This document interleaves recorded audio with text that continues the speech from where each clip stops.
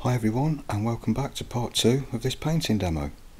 So just a quick recap, this is the scene that we're doing. You'll just have to ignore the hand gestures. These are clips and footage that's taken from the lessons over on my Patreon channel, so I've kind of edited them together for the YouTube video.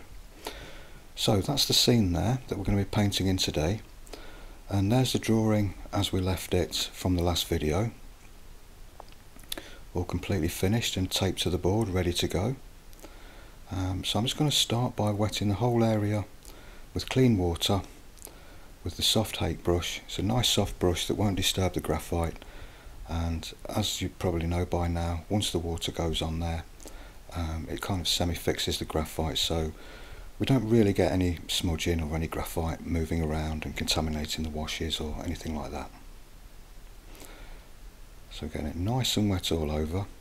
Now this is where the fun and games start. I had a big mishap just here.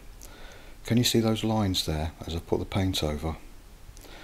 What that is, they are eraser marks left from the Tombow eraser. I kind of explained it at the start of the part 1 video of this, where I think I may have been on the last bit of the eraser and the plastic bit was poking through and it's kind of damaged the paper.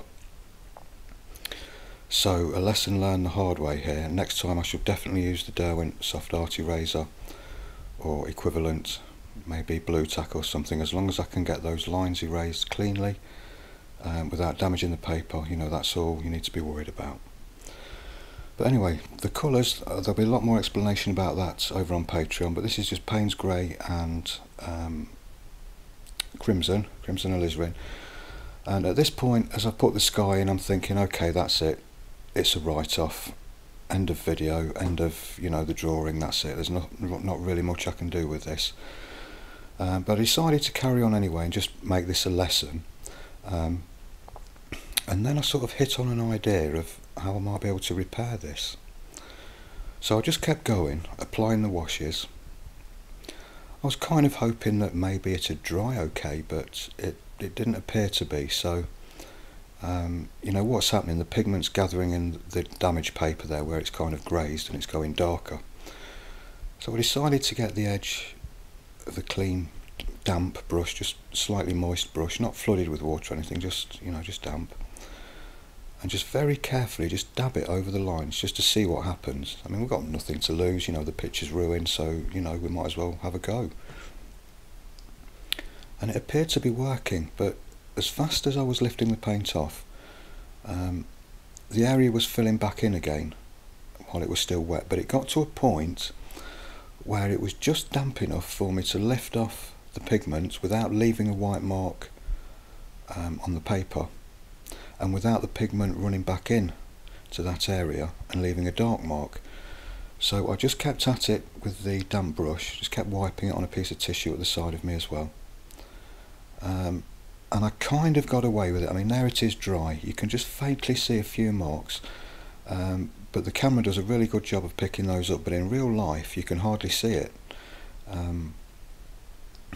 So I think I just about got away with that, but anyway, lesson learned. So take heed from that, you know, be careful when you're erasing out grid lines and things like that on watercolour paper. It doesn't usually happen to me. It has happened in the past, I must admit, but that was being careless, using a cheap eraser and rubbing too hard, and I damaged the paper. But generally you won't damage the paper if you're very careful and you use a soft eraser. So for the trees I put a light wash of Viridian and yellow ochre, and I'm just dropping in lemon yellow just on the lighter parts while the paint's still wet, so we get some sort of lighter areas, nice soft lighter areas that are all merging in together with the surrounding paint.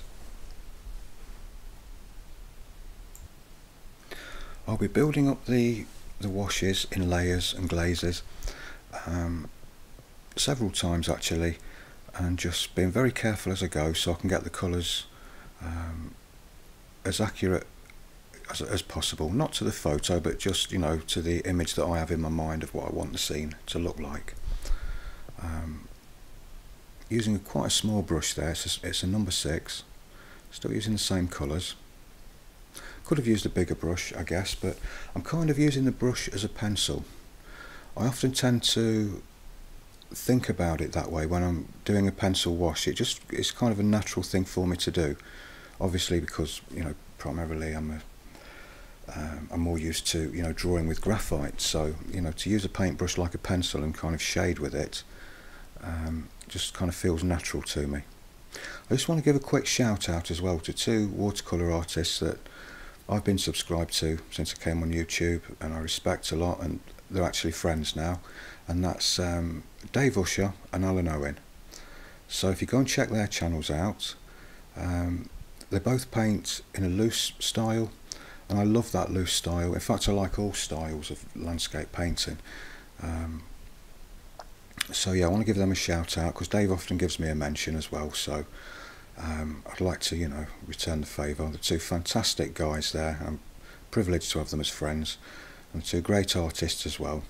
Both got YouTube channels and a Patreon channel, so go and check them out. Fantastic. Okay, so I've just put a light glaze over the grass there, and I decided to kind of dab it back a little bit with a tissue because it was looking a bit dark. And now I'm reworking the foreground tree there with another glaze, very similar colours, in fact the same colours, Viridian and yellow ochre, just a bit darker this time. You'll probably notice as well, just there where I was just pointing my finger, I'm trying to keep the bottom edge of that wash nice and wet, or alive, as I've heard some people use the term. And what that basically means is, if you keep it nice and wet along there, while you're fiddling around on the outer edges, painting all the little leaves in, which is taking a little bit of time, that area just there is not going to dry out, and you can just keep working it down and almost leaving a bead of paint along the bottom edge of the wash. And that happens naturally because my board is set at about 20-ish degrees or so, so the paint will just very gently just run down in that direction and form a little bead along the bottom, and it's nice and easy to keep that that area nice and wet and just keep working it down without it drying out and leaving any hard edges. In this section here now, I'm kind of using the brush again like a pencil and just building up a little bit of texture on the trees.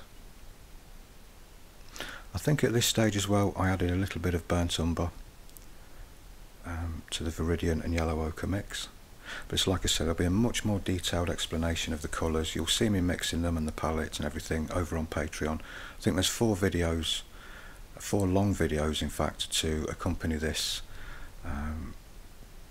this video over on my Patreon channel. I'll put a link in the description below for Patreon, and I'll put one in the end cards as well. And it'd be fantastic to see you over there.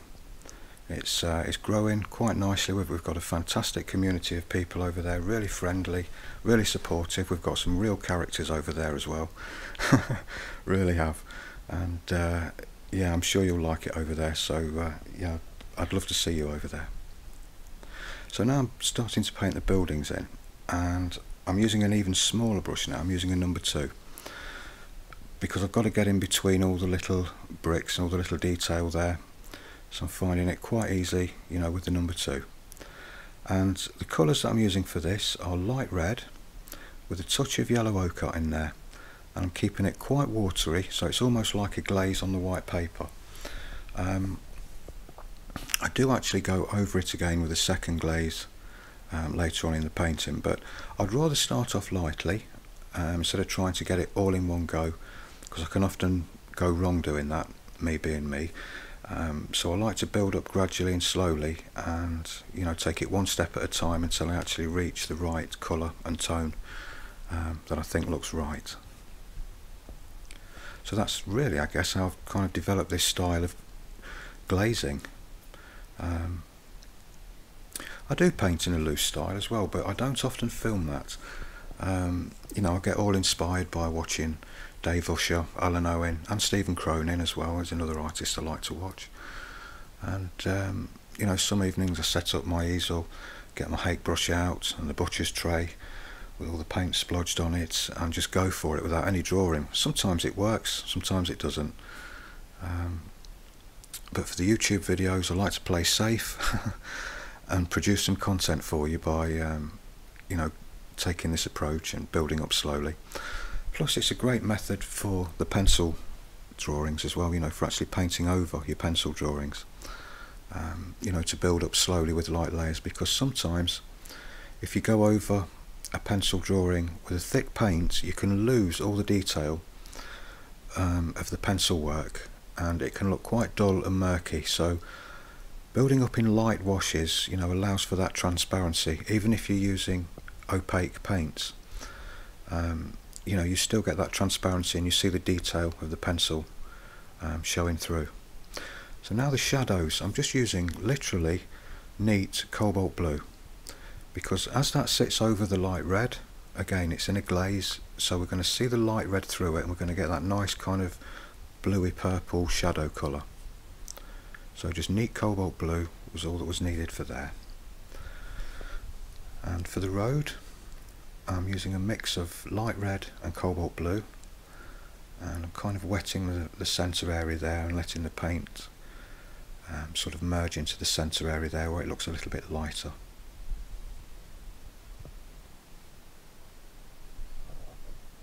Still using the number 6 brush for that. Just using some clean water just to feather the edges out so it diffuses nicely into that light area.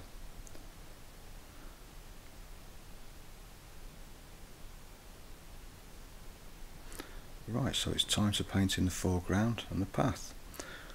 So I started by wetting the area all over, then with a weak mix of, oh, what was it? Well, it was a little bit of yellow ochre with, dear, what was it? Cobalt blue, that's right. Just very weak. It was like a very sort of dull olive colour, and I just, you know, just put that in around the sides and just let the paint kind of run into the wet areas and just diffuse out nicely. And I strengthened it up a little bit with some more cobalt blue, etc. And just a very pale wash, that was all that needed just for a first attempt. So we've got that dark shadow to go across the foreground, and I need just to warm that up a little bit more as well, which I'll just do in a minute. Just going to put a few more washes on the grass there.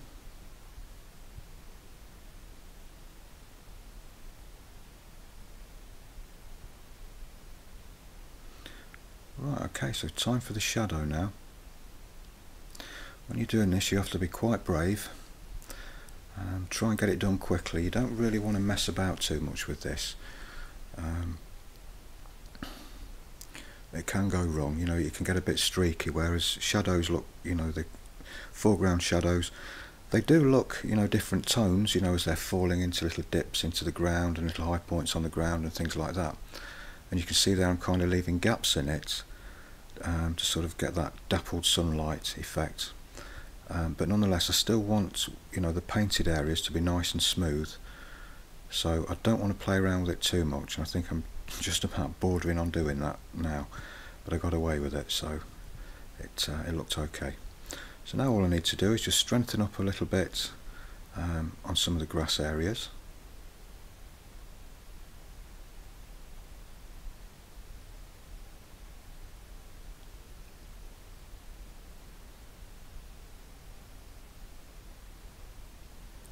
And when that's done, to help me kind of visualise the picture a little bit more, it's easy for me to take the masking tape off and see the picture with that white border around it.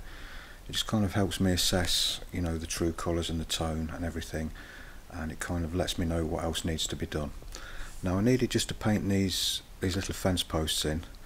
I'm using titanium white for that on the size 2 brush, and as you can see I'm using a magnifying glass there, you know, to try and get everything nice and straight.